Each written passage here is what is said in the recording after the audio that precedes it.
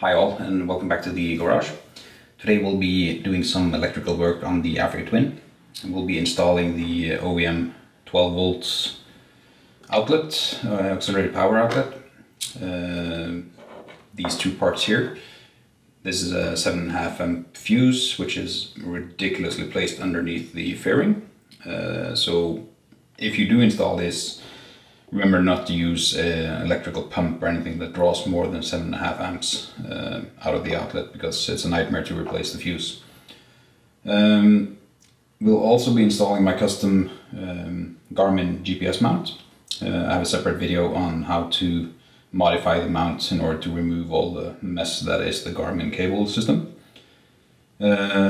Since we'll be drawing both of these out of the front outlet, we'll also be installing the subharness, which is the OEM part to use with the OEM fog lights, which is why this has more wires than just the two power wires.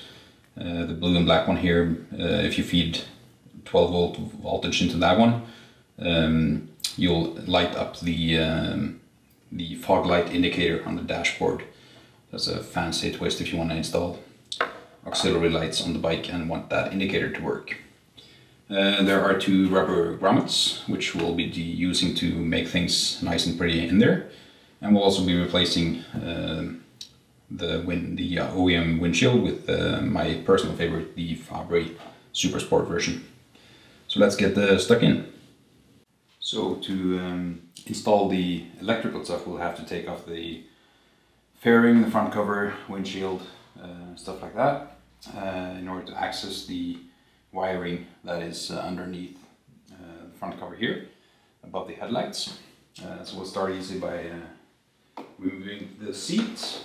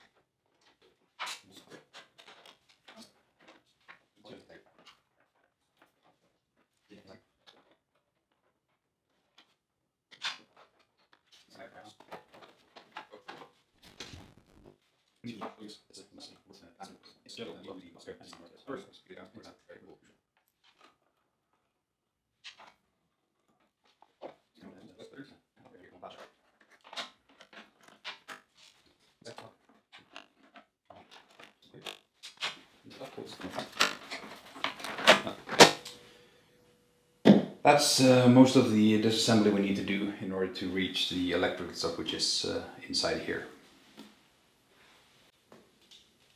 So we'll start off from this end. Officially, you need to remove the left signal, this whole panel here. It makes it a lot easier, but it's not strictly necessary. So we start by removing the rubber grommet that sits inside the plug here. You can press it from the back side, this one. Just take that out. Take off the ring from the power outlet and feed the cable through.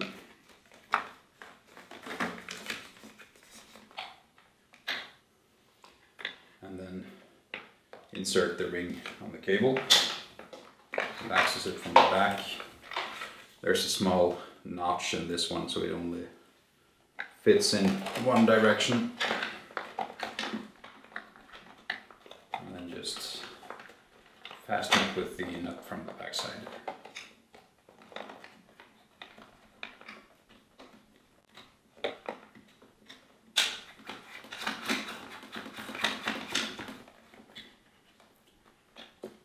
That sits nice and tight in there.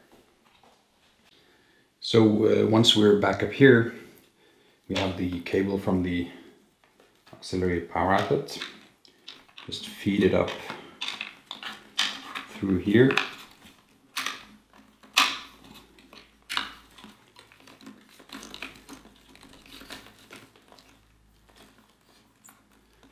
And then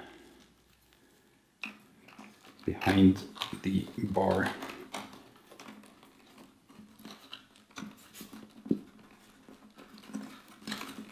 Under here.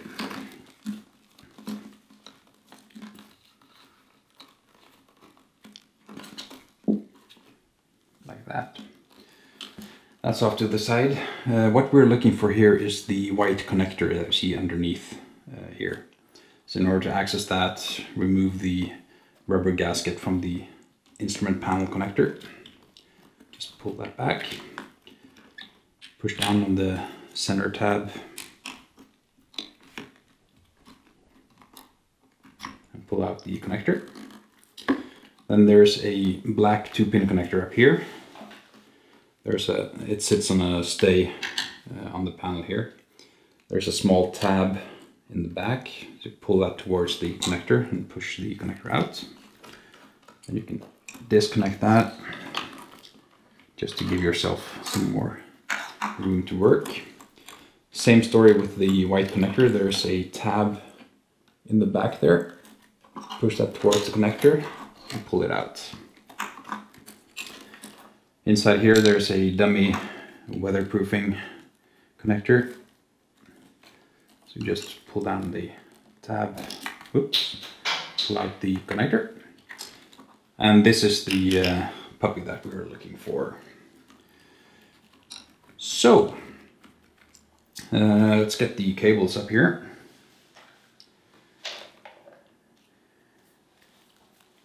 What we want to do is the subharness cable is going to connect into here. So we'll pull that underneath the bar. Give yourself some cable to work with. And connect into that one.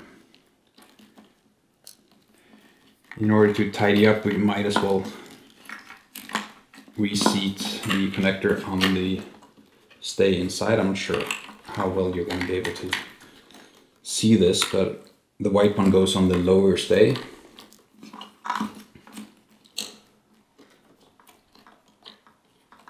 So you have a click and then reconnect the black connector, the 2-pin.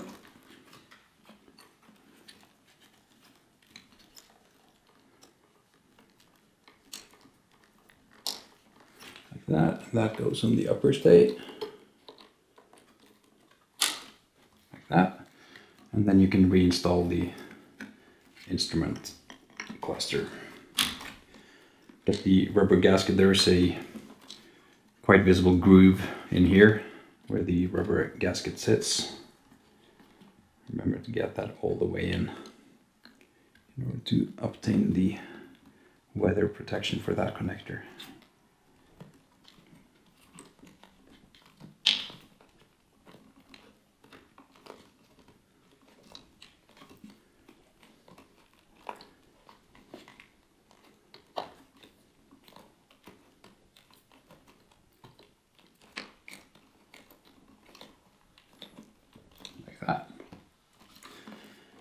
So with that out of the way, we have the subharness here, and we have the cable from the power outlet here.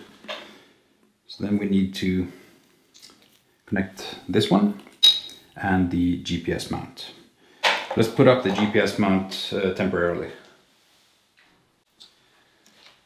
So as mentioned, I have a separate video on how to customize the Garmin mount in order to use all the cable that's on there originally. I'll just loosely install this now just to keep it in place. You may also have read about the weakness of this bar here. I haven't really had a problem with it yet, but just in case, I'm gonna in another video install the reinforcement bar for it in order to avoid that issue should it ever come to that. Which is of course ridiculous because Honda has to know that when they install the parrot peg up here, people are gonna put GPSs on it. So it makes no sense that that won't hold up. But anyway, it's a cheap fix. So the cable here, just put it loosely under the plastic cover here, and that'll be almost invisible when everything is mounted back together. Try to keep everything behind the main bar here. So we put that cable down there. As mentioned, we have 2 rubber grommets. So we're going to put one on each side. It's going to sit like this. So we'll put the sub harness and the GPS connection over here, and then we'll put the auxiliary power connection and stuff over here. And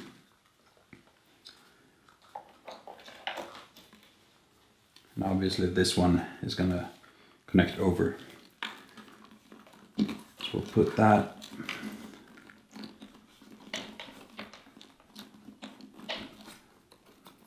up inside here.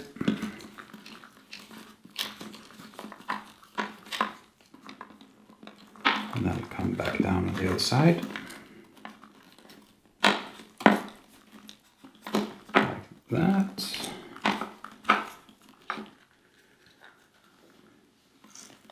And we'll put the sub-harness connectors into the grommet first.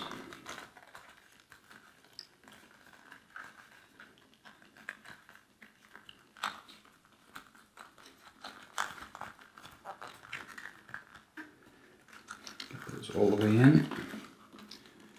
Put in the connector from the auxiliary.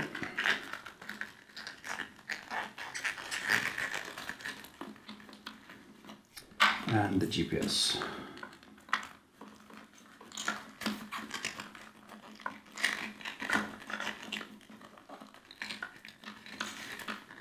Like that. Then we'll use that one for the accessory for the power connector, and the one that's meant for the fog lights we'll use for the GPS for now. So connect those up. And then we'll try to stuff most of it inside the rubber grommets.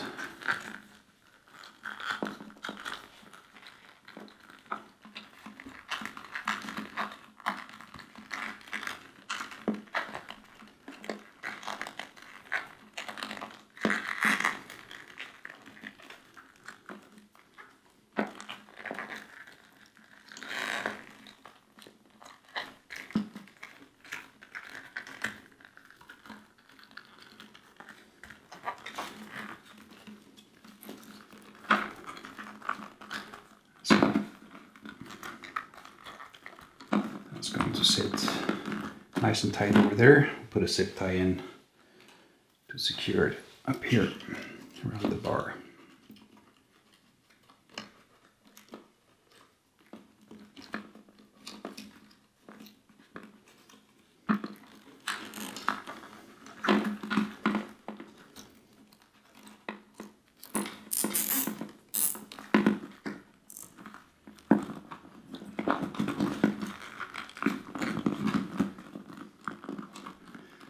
That. Get rid of the axis there. And then we'll do the same for the other side. Put in the fuse.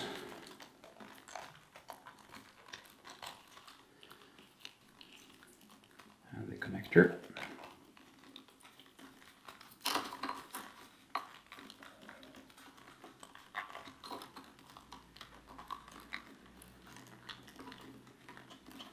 These are kind of tight, but it'll come through in the end.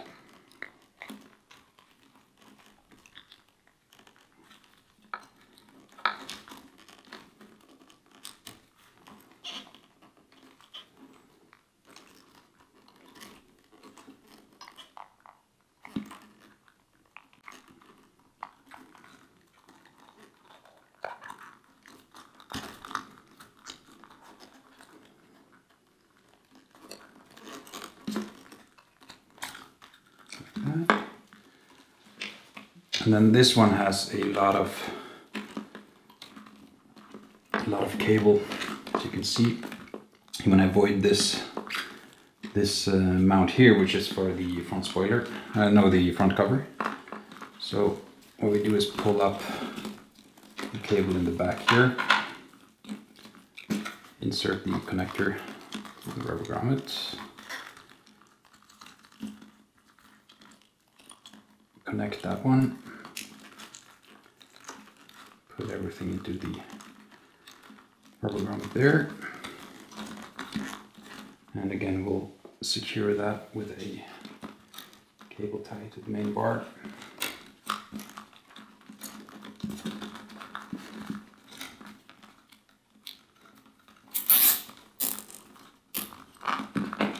Like that.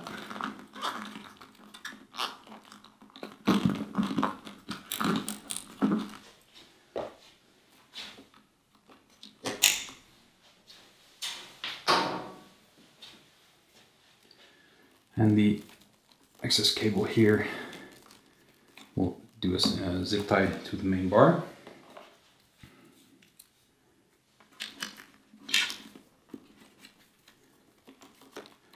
And we'll stuff all that cable in behind it.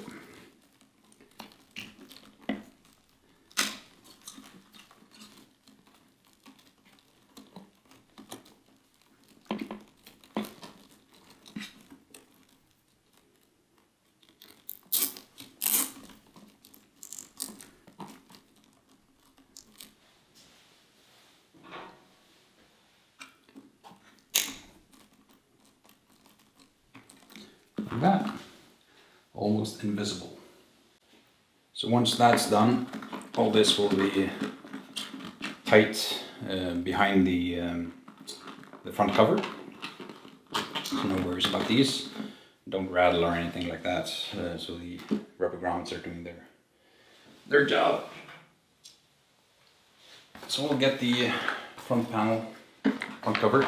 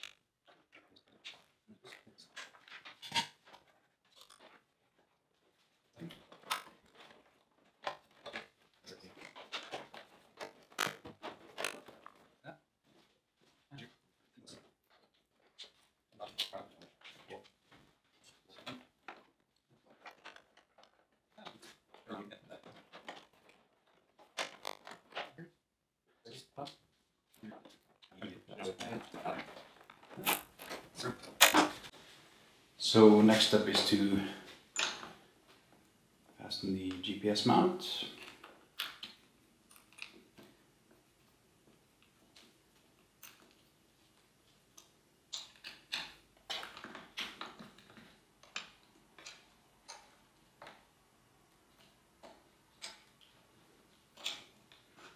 In the center.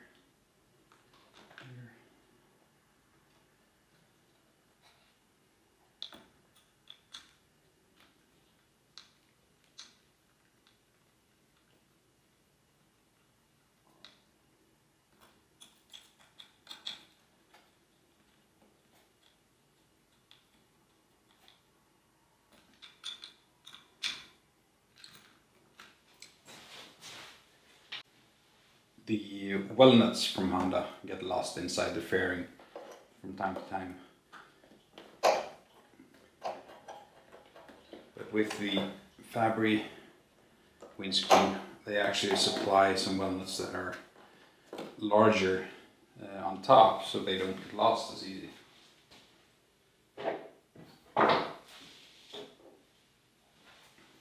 So if you compare the Fabry one to the OEM from Honda, quite a difference. So installing these instead will hopefully make it slightly harder to lose one inside the fairing.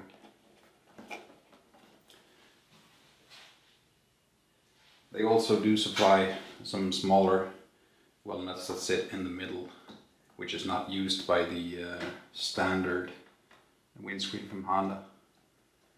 So the fabric one has 6 bolts in total.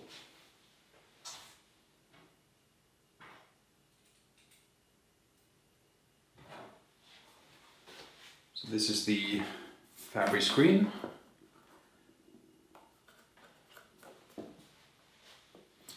They have slightly shorter screws on the middle ones.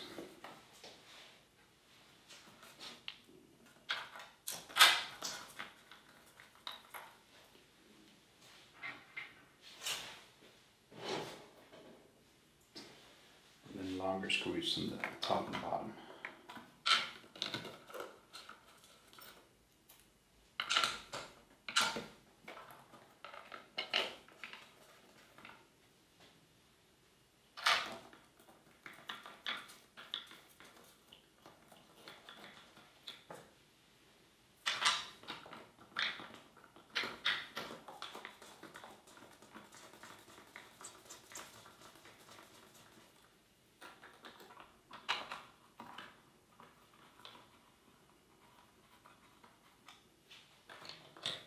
Like that.